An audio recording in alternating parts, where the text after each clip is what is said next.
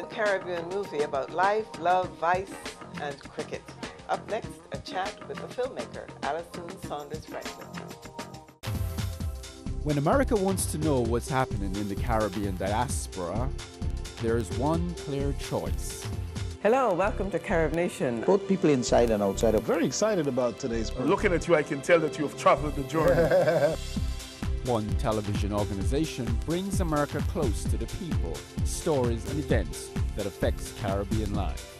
Get close, get answers, get Carib Nation. Hello, I'm Doris Dean. Welcome to Carib Nation. Today our chat is with Alison Saunders Franklin, the filmmaker of a new Caribbean film, Hit for Six. Alison, welcome to Carib Nation. Thanks very much for talking with us. Let's start off by talking first about where did the idea come from? I was working with West Indies Cricket for about 6 years as a public relations consultant, and that involved interacting with the West Indies team at times, the administrators, media, a wide range of stakeholders in cricket. And I had a lot of challenging experiences in that time. West Indies went through a lot of trials, and I was right there in the midst of a lot of it, trying to understand a lot of what was going on and work with it. As a result of coming out of that experience, I stopped doing that about 5 years ago. I felt, I have to do something with this experience that I've had. I mean, it's quite an unusual experience, especially as a woman. Right. There were very few women. I was the only one actually in the more at the executive level in West Indies Cricket, and I was a consultant, but I was interacting at the level of the board and so on, and I had a first-hand view of the inner world. And it's a world that not many people get to experience, both understanding the psychology of the cricketer, how the challenges they face, and of the old guard who made up a lot of the administrators and people who were involved, people from the glory days who had a different perspective on the game than the younger players. And I found it was a worrying thing that they didn't understand each other. That's one of the things that drove me to write that story, which is really a metaphor for the gap that exists between the old West Indies cricket and the current reality. Right. And I feel it's a gap that needs to be bridged. And it was very well portrayed, I must say, in the film. It was very clear what you were trying to do, to show the two ends of the scale, so to speak, and how they think and how they see cricket in their own lives. It was the life of the old guard, whereas it's maybe not necessarily so with the younger set. Let's talk a little bit about once you got the idea to write the story. Now, first of all, how did you decide that you would write the story rather than tell somebody and have someone else write it? Well, I've always been involved in writing. I've studied television production, and that included writing in the early 80s. And before that, I was involved writing for radio. My first job was doing a weekly radio program. It took me all around the Caribbean, and I used to write that and produce it myself and do the voiceovers, everything, interviews, everything. So I've been a writer for many, many years, but I had not done much dramatic writing. I had done some educational dramatic pieces for UN and PAHO, that kind of thing. We had done things on HIV and AIDS and other issues, social issues, gender rights and so on, women's rights. And those were done in a dramatic narrative drama format. But in terms of seriously writing a screenplay, my first major exposure to that was in 2004 when I went to film school in London. And we had to do a project. And I did a 13-minute short film that was actually the backstory to our main character's life, and the first time he met his father, and when he was 17 at Harrow in England. And I came up with that backstory for his life. I see. And I wrote the script then, and I enjoyed writing it. I worked with a French tutor who knew nothing about cricket, and it was an interesting experience, you know, collaborating with somebody who didn't know the game at all. And helping them to understand what you were trying to say. Yes, and it was very useful for me to be working with somebody like that. Yeah, because you really have to make it work so they can understand it. Yeah, and he was wonderful. And he actually, he on the other hand, tried to learn as much about it in the short time as he could that I was writing that script. And that encouraged me to go on to write the feature. I already had the story for the feature, the storyline, and the same tutor helped me work through some of that. And then when I came back to the Caribbean, I screened my short, and friends and other people encouraged me to go on, and write my feature. And it took me 2 years, but I got it done. And I worked with script consultants, one out of New York, a Barbadian out of New York, who had been in that role with Miramax and some other companies. You know, I'm not a very technical person when it comes to cricket, so I wanted to make sure that we had all of the terms correct and that the scoring lines made sense, and that things happened the way that they should happen. The different shots, that I was saying the right thing. I mean, I had a sense of what it should be, but I wanted to be sure. And he was very good. He enjoyed that process as well. I'm sure. Writing, we'd come up with those cricket scenes. And then other people weighed in terms of checking that for me, reading it. The late Stephen Allen, who just died. He was wonderful. He read my script in full twice, and then sections, the final draft. He went over the cricket parts for me, looked at scores, and all of those really made things. The little things. The yes, little because that make it cricket people notice. We'll pick it up. Yeah. I experienced that with my short, and where cricket people would notice that the bails were off. Stephen pointed that out to me. I remember, the bails were off when they were bowling and things like that. That we wanted to make sure that those things were in place. Yeah, that's good. Now, funding is always an issue when you start something like this on your own. You seem to have been very fortunate. First of all, your focus was finding Barbadian. You wanted a total Barbadian team, Barbadian cast, which I think is really to be applauded, that you didn't accept the first thing that came your way or the first person that came your way that might have either known of cricket or was a good actor, but you looked for real Caribbean actors who could do the job and fill the bill. Tell us a little bit about that journey, funding and finding the people. The funding was the most challenging aspect of the whole exercise, I would say. As always. Yeah, it was very, very hard. But what I think made a difference in this project, it's the first time I think in Barbados that the business and the creative came together and really formed a strong partnership that endures to this day. Basil Springer, Dr. Basil Springer, who is a renowned business consultant, met me in a car park one day and, asked me what I was doing. I said, well, I want to make a movie. And he said, really?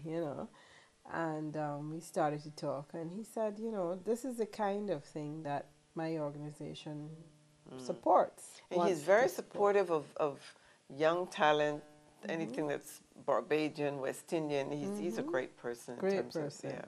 And he came on board from that moment, and we're still partners. And he helped me to raise the $700,000 US that we needed. And at the time, I myself, I'll be honest, I didn't believe we could do it, that we could raise that amount.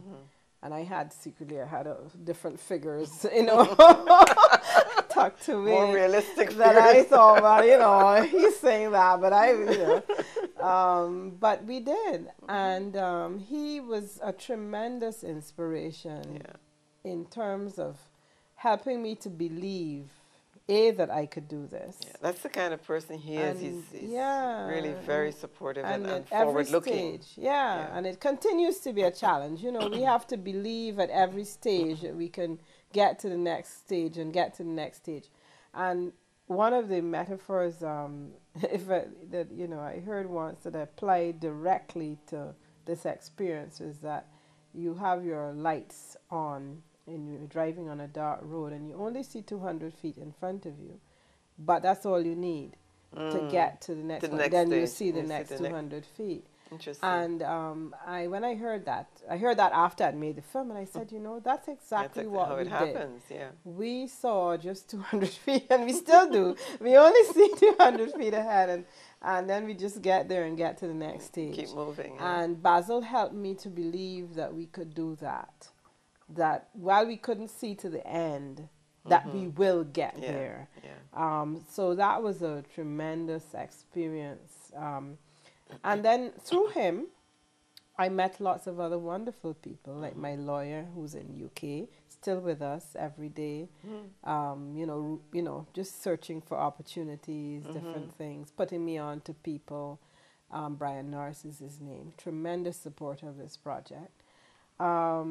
My chairman, Jerry Blandman, who's a financial consultant, still with me. He's my chairman now. There were other people, you know, that I met mainly through Basil, really. Yeah. And these are the people who came together and helped me raise this money. And fantastic. We had support from the corporate sector in terms of sponsorship. People like Coxper, Cable Wireless, Sagicor. The big names in the Caribbean. Yes, the big names in the Caribbean. And we're very, very pleased to have their support. I had tremendous support and continue to have from my bank, First Caribbean International Bank, who, you know, some believed in the project and gave me that very important support in financing. You know, a lot of the bridging money and so on that we needed while we were raising the real money, you know, and they continue to be partners in this venture in a sense. Excellent. You know, keeping us afloat. And the other thing, then we got some private investors, and that was very important to get that kind of support. And then the government also came on board with through grant and equity. So we have both grant and equity from public sector institutions. And Trinidad, my land of my birth, I was born in Trinidad, even though I hold dual citizenship. I'm a Barbadian. I've spent much more time in Barbados than I've spent in Trinidad. But in spite of that, I still was able to have the support of the Trinidad Film Company. And that was at the script writing stage. I had a grant from them. And they've been supportive in other ways since. So it's been, it was... So, you know, reciting all of this, it sounds all very easy and wonderful, but it was a tremendous struggle and continues to be. Calling and going after people and writing letters and years reminding of work, people. And, years of work. And I'm, you know, I would hope other people don't have to go through. It doesn't have to be as grueling as it was for us, you know, to do this. But there's no guarantee that it won't be. It probably will be again. I think it will probably always be. Once people have to spend money, they will think twice before they commit. Yes, and it's a risky business. It's a risky tough. business. It's a risky business. It's a tough business. I wouldn't fool anyone. But I think we have to put the structures in place to make it better for people. One of the ways that film has been financed in other countries is through tax incentives. And it's a way to make it less painful for business people to take this tremendous risk. Make the contribution. You know, and you're making a contribution to an art form, to a commercial enterprise that has a future. But we are in a fledgling stage, so we need to help those people who are willing to invest by giving them those tax incentives. Yeah. So that at least it cushions their effect of their investment. Yeah. And I am hopeful that that's one of the things that will be in place sooner than later in Barbados, so that more companies can and individuals can invest without it being such a risk and strain for them, you know. Yeah.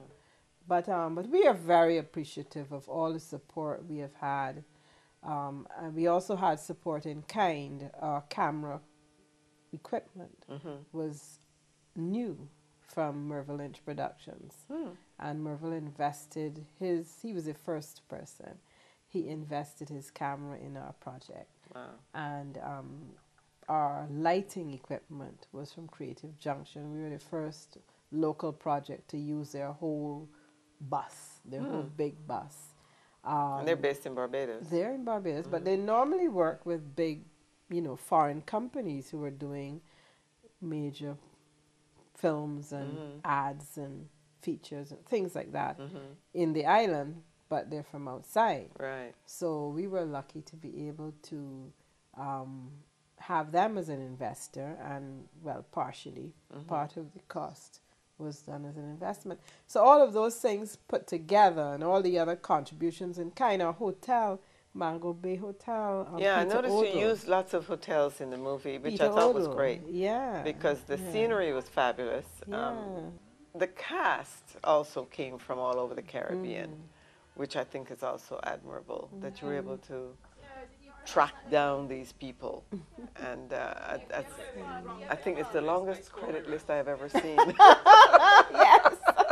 Yes, I think we must hold that record. I think you have a record, the longest Yeah, credit list. it's all the thank yous, you Yes. know. People who make films, maybe in North America. So, well, I guess the same things do happen. But, I mean, we had just so many people. Yeah. In so many little ways, some big, some small.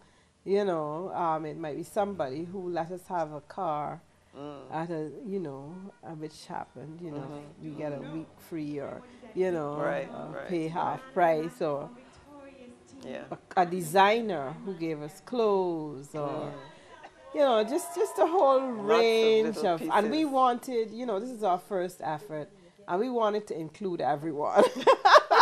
And so I think we did. I think, we saw it long and said, anybody who helped us, we wanted to say, thank you, you are part of this.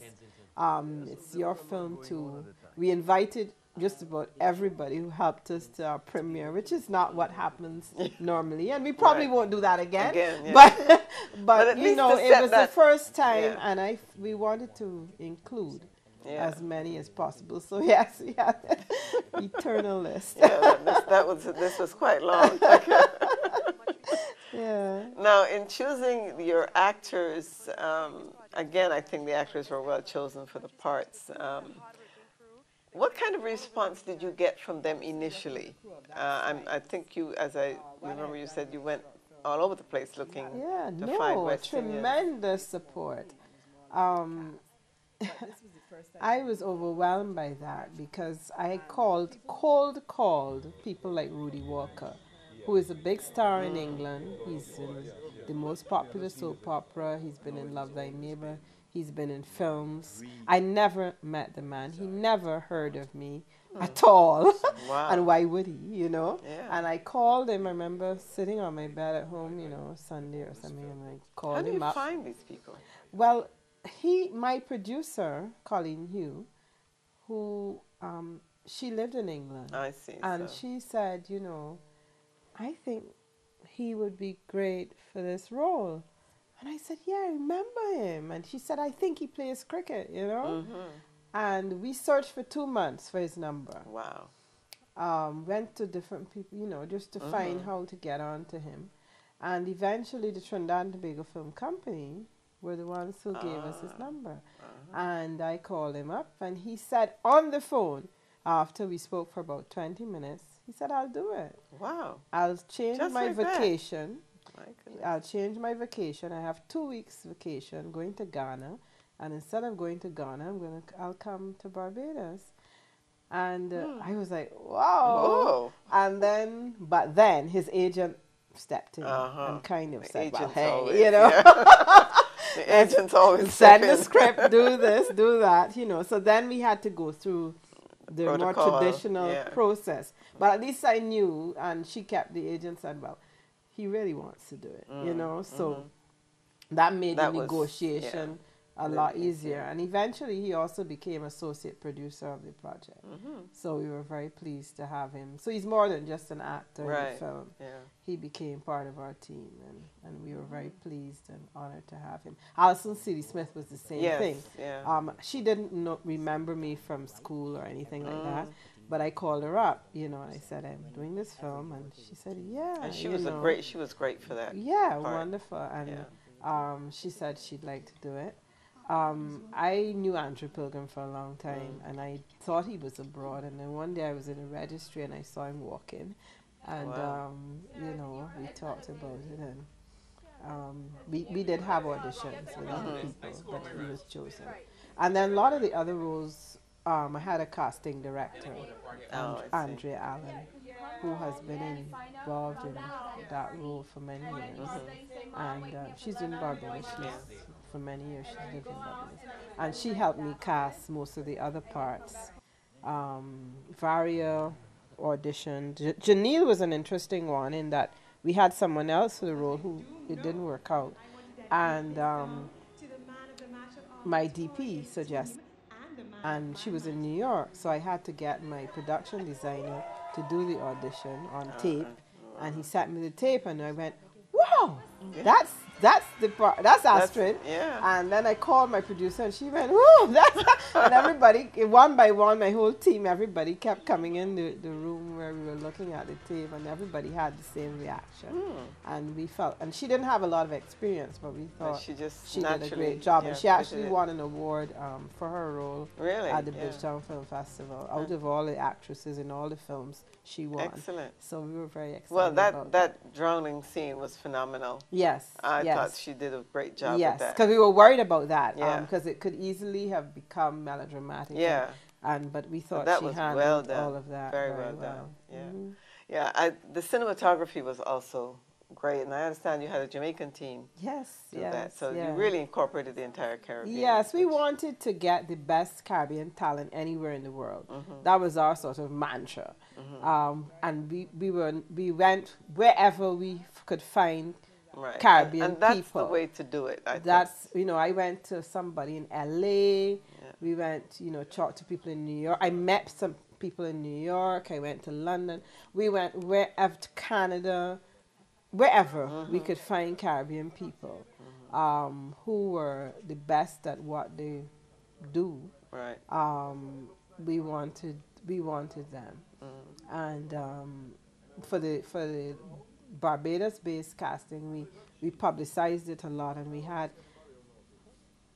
tremendous response. And I remember we spent a whole day from like 8 in the morning till 5 in the afternoon, back to back, doing all of the auditions, a big set, and then we came back. We did another 2 half days of auditions. So we did a thorough job fully. Tried to, you always look back and say, well, maybe this, maybe that, but we certainly did our best to get the best talent we could find. What kind of response did you get from the young people, young children, or teenagers, the young people looking to be cricketers, and the young people in Barbados in general?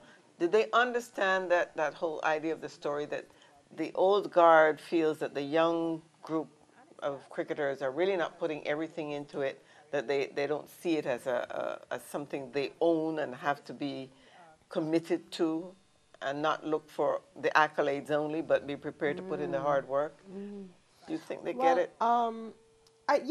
They get it. We've done research. We did research in Trinidad with the help of some funds we got from the marketing, one of the organizations, IDC, because we wanted to understand our audience better. And I would say the audience, the film attracts not so much the teen audience, but more the over 28, because they tend to divide into under 28 and over 28. So like, which is one. This is a bit of a challenge in that it has more appeal to that audience. But everybody understood, got the messages and those kinds of things at all ages. Right, right. But there's more of that a pull for the persons who are a bit older, and that's what we found. But we're gonna have a better chance to reach the younger people by probably going through the school system in the Barbados initially, and then in the other islands. That's one of the things I personally would like to do, because while it may not attract them to the theaters, I think if we screen it in schools where they're watching as a group, you know, and I'm sure the dynamic among themselves will among each other. Yes, we believe that will certainly work. I mean, but yet I've had, you know, good feedback from young. I think a lot of the young women like the, you know, the love story, the and love that story, kind of thing. Yes, yes. the teen, you know, they of like course, that, we have the girls. basketball. The guys here. want more action and that sort of thing, you know. Yeah. But yeah, they get the messages. Yeah, because the cricket stars. We have teachers who want us to come into the school system because they feel that the messages are so important for price men. fixing, the whole, I mean, not price fixing, but game fixing, match fixing. Yes. Is another thing that seems to be surfacing more and more in all games. Yes. And so that's something to be addressed. Well, it's strange, as we premiered, it became a hot topic. I mean, in fact, I was editing in the final stages of post-production where we were transferring to 35 for our premiere, and that's when the gentleman was allegedly, Mr. Wilmer, murdered in Jamaica. Oh, yeah. And that's they right. were attributing it to some involvement with that. That's I mean, right. Whether Match that fixing, is the case, you know, that's all a matter of conjecture. But so it did bring some focus to something that we were highlighting in the film. Interesting. Because I remember people at the studio were saying, that's what your film is about, yeah. isn't it? Because it was in New York Times, you know, fixing, a big story. Yeah, Well, thanks again for talking with us. I think it's a great film. This is not Barbados' first, but it's your first, and I think it's a great start. For those of us who've seen it, I think we've been very pleased with it, and you ought to be very proud and very pleased. And I wish you all the best in the future, and I hope it does very well wherever it goes. Yeah, well, we hope to screen here in the U.S., and particularly targeting the Caribbean communities in different cities like New York, Boston, here in D.C., Miami, and so on. Yeah. So we're really looking forward to Caribbean people coming out, and others. Yeah, because you might get some Australians and Indians and all the cricketers. And it's not just cricket, you know, this is a universal story about people, and it's really about relationships, father, son. Yes, yes. It's about lovers, it's about mother and son, all